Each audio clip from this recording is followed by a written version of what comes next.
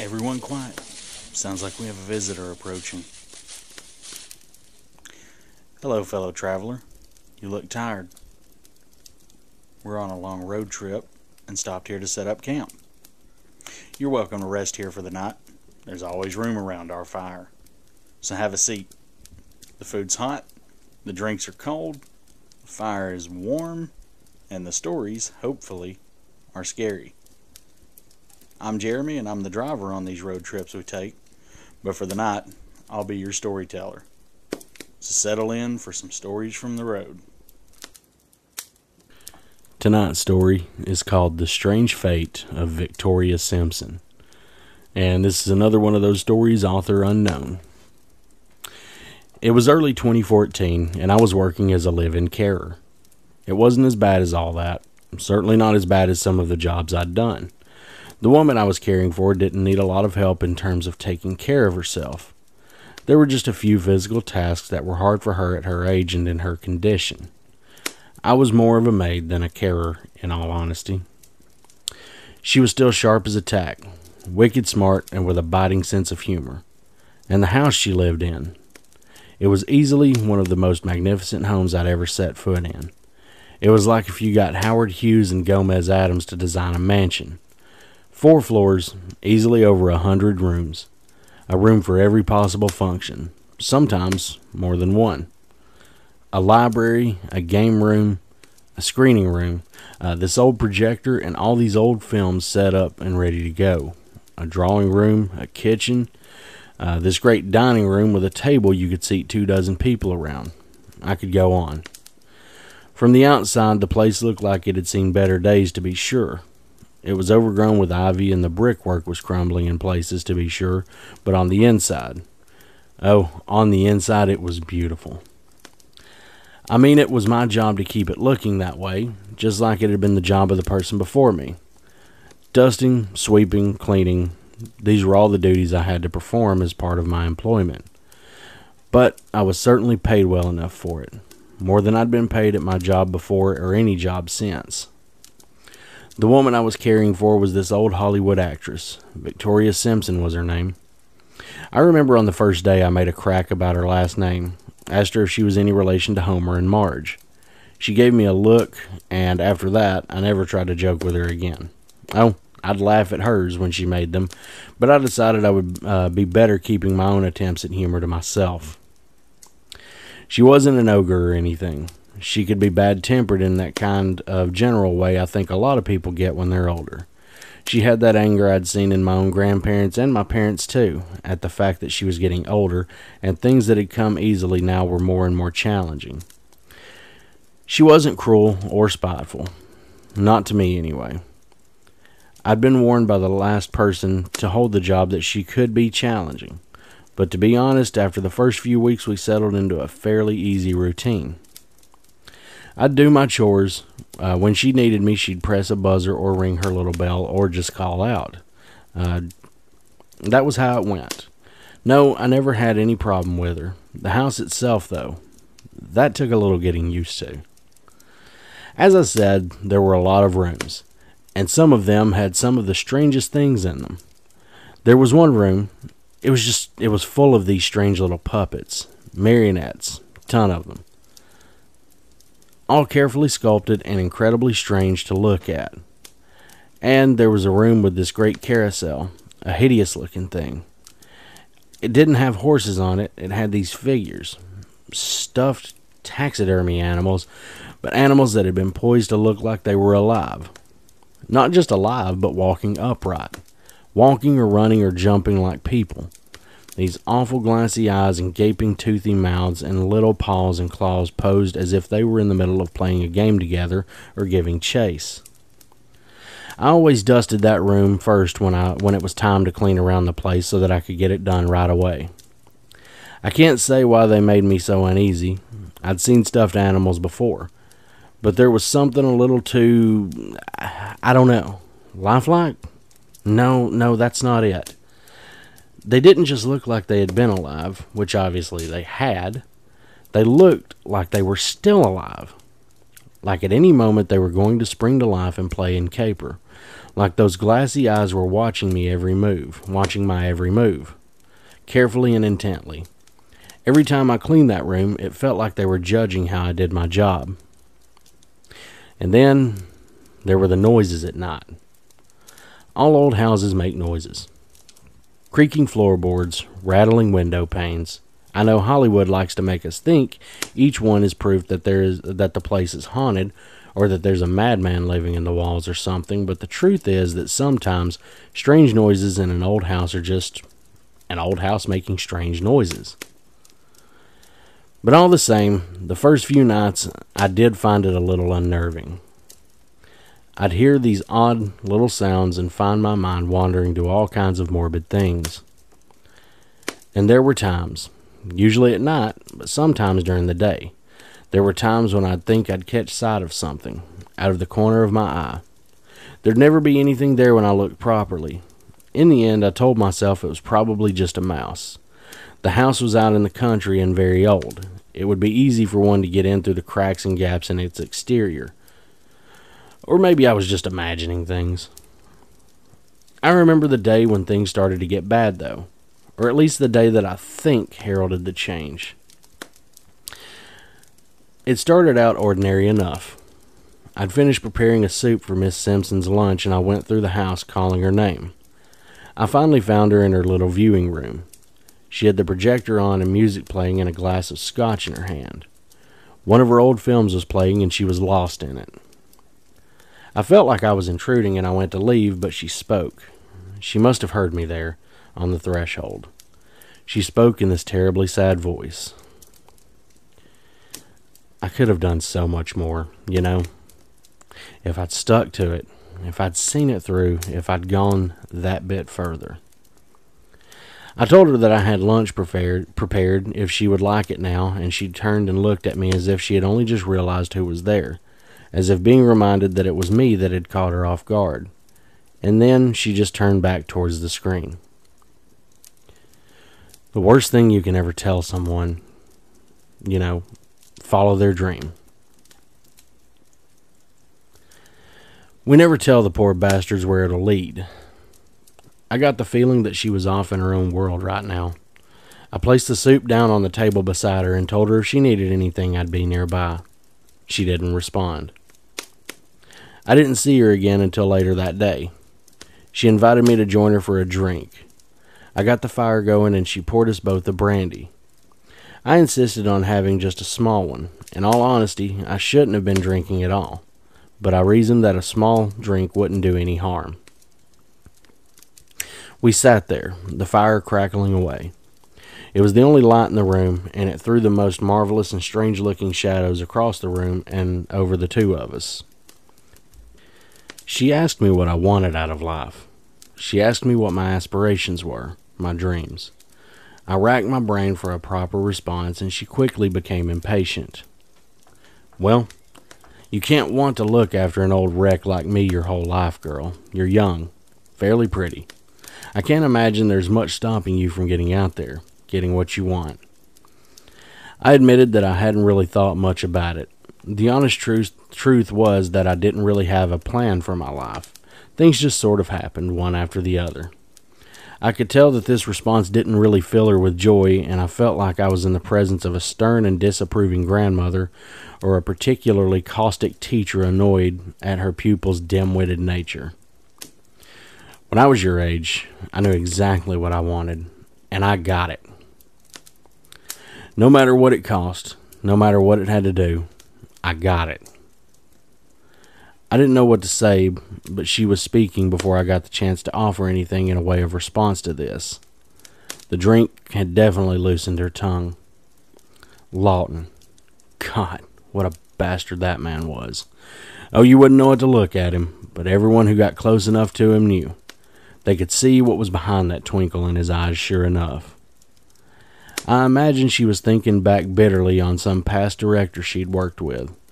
Someone for whom she'd had a bad experience or who perhaps she had done some kind of favor for. We're all pretty familiar with the Hollywood casting couch at this point, aren't we? I asked her if Lawton was someone she'd worked with when she'd been an actor. She snorted and poured herself another drink. Oh, you could say that. Marcus Lawton. Thought that man was an ass right from the start. If I'd known, well, I'd probably still have done it. Sounds like you didn't like him much, I offered, which I realized sounded lame as soon as I said it. She snorted with laughter once more, but I got the impression it wasn't at the nature of my remark. It felt more like she was laughing at her own private little joke. No one liked Lawton. We just needed him. He made things happen. If you helped him, if you got him if you helped him, if you got him what he wanted, if you kept him and his lot happy. I wasn't sure what that meant, and there was something in the way she said it that made me think I'd rather not know. As we sat there in the firelight, the silence in the room became uncomfortable. She was looking at me closely, studying me, as if she was only properly seeing me for the first time. You seen them yet? I paused, the drink halfway to my lips. I told her I didn't know what she meant, but her stare, it made me feel like I was something on a high school workbench being dissected and studied. I squirmed uncomfortably in the seat beneath her gaze. You have, haven't you? I can always tell. Happened with the girl before you, Jenna, or Jenny, or Jamie, or whatever her damn name was. It had, in fact, been Jenny, but I didn't bother to correct her on that point. I was more curious about what she was talking about, and I asked her that very thing, as delicately and politely as I could. She smiled, showing off a mouthful of pearly white false teeth. Smiled and raised her glass to me as if toasting my success at something. Oh, you know, corner of your eye? They're quick as a flash when they want to be, but they like being seen. What are? I asked her. What gets left behind? She didn't explain further that night. She announced that she was ready for bed, and as I took her up to her room, I kept my questions to myself. Oh, I had plenty of them, don't get me wrong, but I also got the impression that now wasn't the time to ask them, and she didn't seem to be in any hurry to offer any further information that night. I locked my door once I was in my room, and it still took me longer than usual to get off to sleep as I told myself that the odd creaks and groans that were a normal part of the house didn't sound closer to my bedroom door than they had on the previous evenings. I was on edge a lot the following days. Each noise made me start. Each time I thought I caught something just on the edge of my vision, it made me whip my head around, my body tense. I felt like a gazelle in a lion enclosure. Victoria was much less chatty over the next few weeks. She spent a lot of time in the viewing room, watching her old films.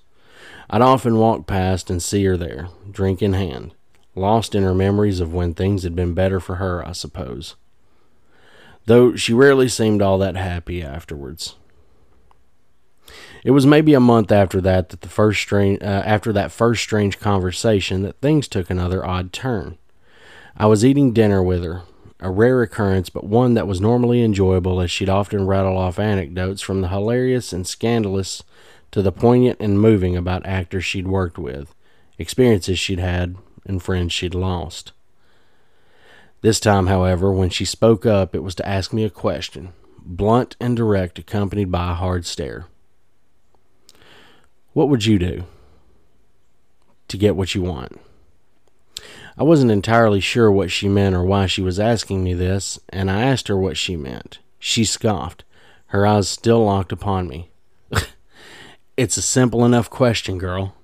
To get what you want, what would you do? How far would you go?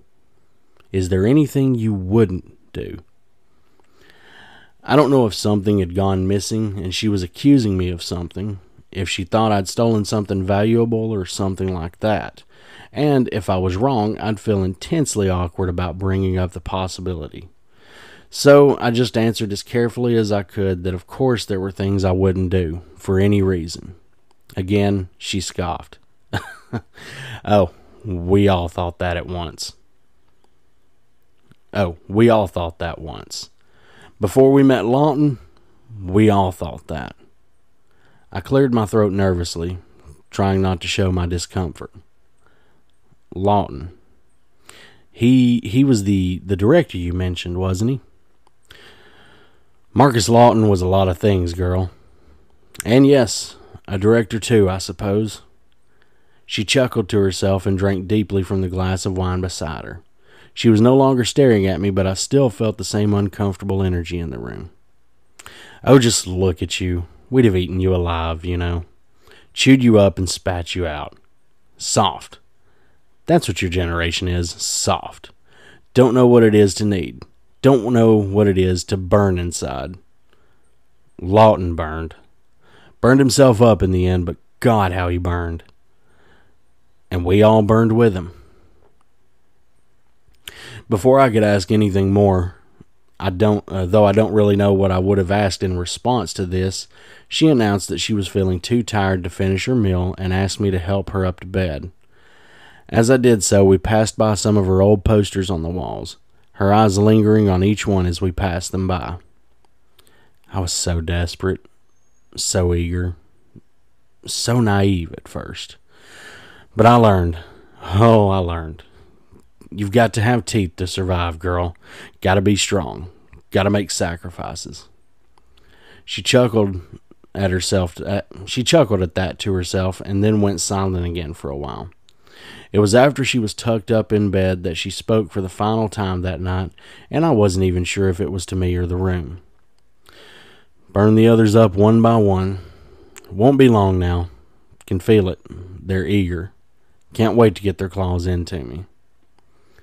Because I was once again feeling too unsettled to sleep that night, I stayed up on my laptop and attempted to find out what I could about the man she'd mentioned.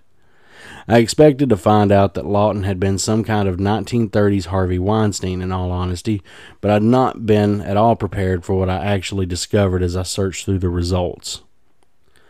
Lawton's family had come over from Ireland sometime in the early 1900s, and his parents had passed away when he was still fairly young. There'd been a period of his life where he'd been mostly unaccounted for, and then in 1927 he'd made the scene, flush with cash and rubbing shoulders with the rich and powerful.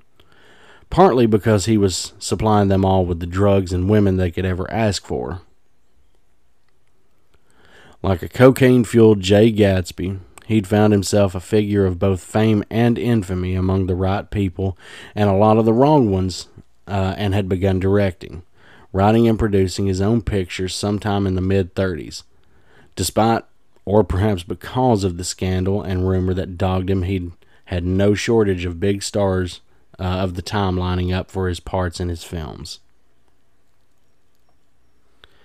However, things had come to a sordid end when in 1949, during the performance of a play he'd written and produced by the unwieldy name of The Clockmaker and His Apprentice, A Cautionary Tale, there had been an act of arson at the theater that claimed the lives of the cast and crew, though not the life of Marcus Lawton, who was found to have slit his own wrists after setting himself on fire, in a truly gargantuan and grotesque act of murder-suicide. It was after this that much more about him came to light. Allegations by various actresses, the youngest of whom was only 14 years old, of sexual abuse, harassment, and acts so appalling that many detectives working the case retired rather than to see it to completion. It was also found that, far from being only a rapist and a drug abuser, Lawton was a person of interest in a number of truly bizarre missing persons cases. The accounts about his behavior in his final days detailed how he'd become firmly convinced that he'd been tasked with feeding souls tainted by violence to some kind of entity or entities that many believed he'd simply manufactured in his own warped head. Only 2 of the films he'd made still existed in any form and had understandably not seen any kind of commercial release. IMDb did have cast lists for all 6 of the films he'd worked on, however, and I noticed as I looked through them that Victoria's name didn't appear once. It certainly left the question of how she'd known him, but having read what I had so far, I found myself perfectly all right with not knowing the answer to that question. Something happened a few days after that. Something happened that I can't explain, that I haven't told anyone about because I thought they would think I was crazy. There's a lot that happened in those final weeks I was at the house that I can properly explain, and this was definitely the first incident that made me stop and think maybe I should just leave. I was cleaning one of the halls, and as had become more and more frequent, I saw something out of the corner of my eye, and when I turned to look, it was one of the animals. One of the little taxidermy animals from the carousel. This little fox, peeking its head around the corner, glassy eyes gleaming, stood on its hind legs, that little green and purple waistcoat sewn to its body, one of its little stiff paws resting on the wall, that mouth unnaturally gaping open, showing off those pointy little teeth. Those glass eyes looking right at me, its head cocked to the side. I dropped the broom I'd been holding, and it clattered to the ground, and the sound made me start, made me blink, and it was gone. I went to check. As insane as that must sound, I went to check the carousel in that strange little room. The fox was still there, in its usual place, along with the cats and rabbits and dogs, stiff and unmoving and thoroughly dead. And even if it had been alive, it couldn't have stood the way that thing in the corridor had stood. I locked the room from the outside. I didn't want to go near it. I didn't want to be anywhere near it ever again. It wasn't as if Miss Simpson used the room as far as I could tell, except for storage. I doubted she'd notice if it wasn't being kept clean. Let those ghastly old things gather dust and be left alone. I asked her about them one day.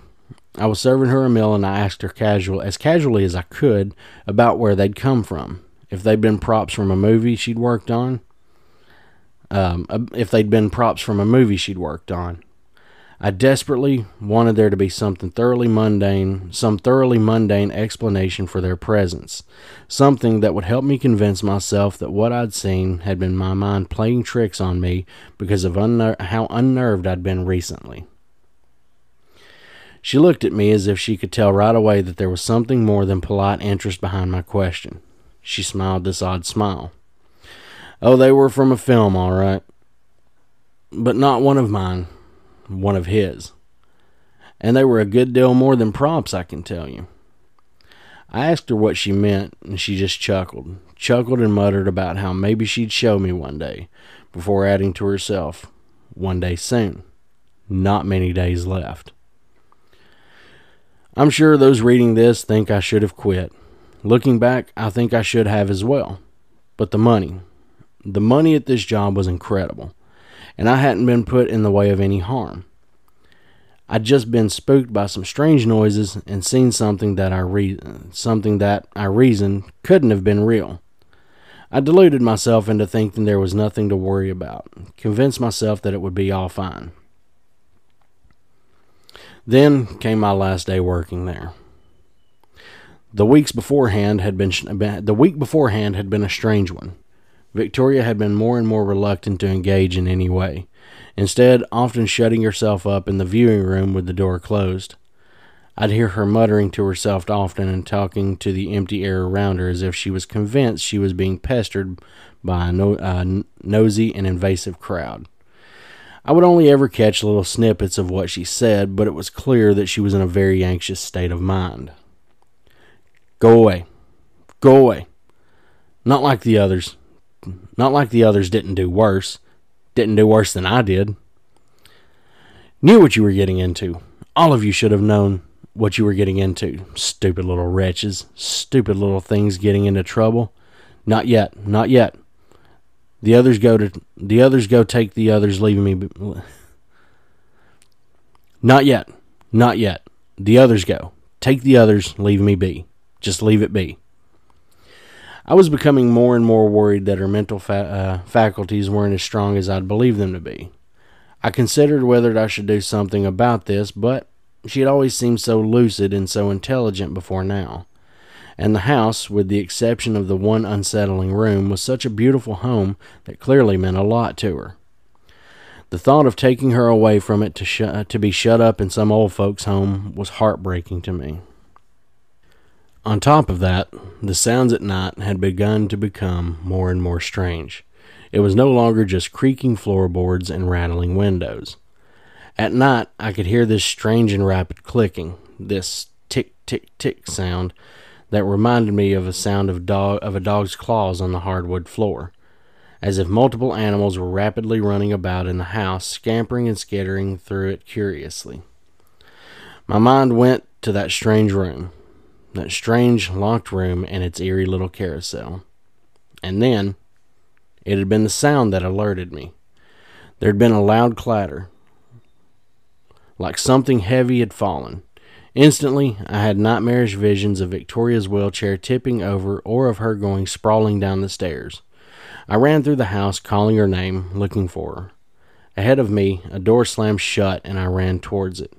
It was locked, and I banged my fist on the door, asking if she was in there, if she was all right. There was a click, and the door gave way. As I pushed it inward, I took in the sight for a moment. All other thoughts left me. There was a click, and the door gave way. As I pushed it inward, I took in the sight, and for a moment all other thought left me. The room was piled high with papers, dozens and dozens of papers, many of which had been tacked or stapled or glued to the walls. The ones that were on the walls were all of the same kind. Each and every one was a missing persons poster. They were ancient and yellowed with age, clearly from decades ago at least. Sad little faces, many of them children and some teenagers and young adults looked out from them. I stared at the strange room, my mind struggling to comprehend what exactly I was seeing here. I'd never seen this room before, which was strange in and of itself. It must have been locked during the months I'd been here. Perhaps I'd been told it was simply a storage closet or something of that kind. But seeing what was in there now, my mind struggled to explain it. I didn't dwell on it, though. I remember the reason I'd raced over to it in the first place, and, as Victoria clearly wasn't there, I proceeded to run through the house in search of her. There was no answer to my shouts, but I found her. She was in her usual spot in the viewing room, her back to me and drink in hand. On the screen it appeared that another one of her old black and white films was playing out across the screen. I asked her if she was all right, frantic and breathless. If she noticed the state I was in, she didn't comment on it. In fact, she didn't even look at me. Her eyes were firmly on the screen. Her hand trembled slightly. We all think ourselves such good people, don't we? That there are things we would never do for any reason. But what he offered, he could see it in us. Which of us would do it? Which of us wouldn't? I think that's why I hate the ones who never got the offer. What was in them that was so good that I didn't have? What made them better than me? I had no idea what she was talking about. I didn't even know if she was talking to me or once again talking to thin air. The ice in her drink rattled as her hand shook. And when it was done, well, it was too late, wasn't it? We'd done the worst. Might as well keep doing it. We knew what they'd do if we didn't. And now, here they come. Here they come for all of us, one by one with their little paws and jaws and claws, coming to get what's theirs. I asked her again if she was all right. She clearly wasn't, and then my eyes flitted to the screen and I stared in horror. Stared in horror at what happened on the screen, because what was playing wasn't one of her films, or at least it wasn't one that had been released to the general public in theaters. On the screen, I could see the carousel. I recognized the black and white forms of the taxidermy animals in their little waistcoats and hats and boots. And tied to the middle of the carousel was a young boy. He was tied and clearly terrified. The younger Victoria stood, dressed in finery and holding a knife. Using that knife. Using it on the boy. I told myself this had to be a horror film she'd starred in. I told myself that this couldn't be what I thought it was, couldn't really be what I was seeing. And then, as I watched the carousel seemingly spring to life. And then, as I watched, the carousel seemed to spring to life. Twirling and flashing. If there had been sound, I'm sure I would have heard it playing some merry tune. And the animals on the carousel, they were moving. Moving in ways that I couldn't explain. ways that couldn't be written off as skilled puppetry or stop motion, moving in ways that could only be described as the movements of actual living things. I watched as their heads turned towards the bleeding boy, their paws and claws making contact with his helpless body. The carousel whirled. The boy silently screamed, wide, gaping animal mouths stretching in wide animal grins. The young Victoria on the screen soaked herself in the blood. From somewhere in the house, I could hear the skittering of paws. The skittering of paws and a carnival theme playing from somewhere within the bowels of the building. I ran to my car, parked outside the house as I ran through the building. I ran to my car, parked outside the house. As I ran through the building, I could hear Victoria screaming. I could hear the sound of shattering glass. I could hear growls, and what sounded like gravelly whispering voices issuing from mouths not made for human speech. I could hear something terrible. As soon as I was locked in my car, I called the police. I babbled out something about intruders, about what I'd seen on the film. I made enough sense to them that they sent someone to the house. When they arrived, they found me hunched up in the car and trembling, and they found what had happened to Victoria Simpson. They found her body tied to the carousel, I found out later, tied to it and mutilated and interfered with in ways that suggested a ritualized nature to the attack. I was questioned but never seriously considered as a suspect, both because of the state they found me in and because it was obvious to those investigating that I wouldn't have been strong enough to inflict the kind of damage that had been done to the body. It was ultimately ruled as a home invasion murder by a person or persons unknown. It was what else they found in the house that interested me more, though. Victoria Simpson was in possession of a dozen of what could only be described as snuff films, all of which starred her, all of which involved her performing violent, depraved, and unnatural acts on innocent victims or victims, and on the innocent victim or victims in the film. Many of those who appeared in the films were those who appeared on the missing persons posters I'd found in that strange small room.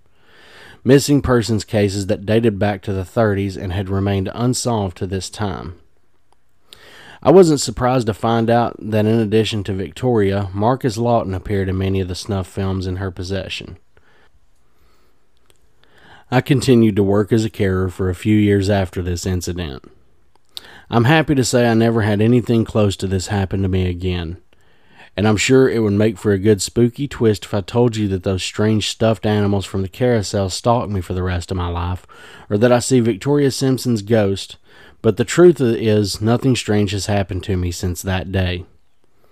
The only ghosts I'm haunted by are the memories. Memories of working for her for all that time. Never suspecting what she had done. What she was capable of. The memory what I saw on that film. The memory of what I saw on that film. What I saw those strange and monstrous animal forms doing to that poor boy. Of the way they moved, the unnatural way they moved that I still can't explain. That simply shouldn't have been possible. That couldn't have been faked, and yet also couldn't possibly have been real. And the memory of that rasping, growling voice I heard as I ran from the house and left Victoria Simpson to her fate. Time to come with us now, Victoria. Time to come play with us. All right. That is the end of the story. And again, that was The Strange Fate of Victoria Simpson, author unknown. About a 30-minute long episode, or story rather. Not too bad. Appreciate you guys stopping in tonight and checking out the story. And if you have any suggestions for any stories you'd like to read, you can reach me on my social medias. Full Moon Empty Road on TikTok, Full Moon Empty RD on Twitter, FMER Podcast on Instagram and Facebook. Also, while you're listening to the story, go over to the bonfire page and pick up a shirt. I still haven't made a sale. Kind of depressing. I'm just kidding. But yeah, if you'd like, go over there and buy a shirt. And hope everybody enjoyed the story tonight, and I think it is time we all go to bed. So let's keep that fire burning low. Good night, everyone.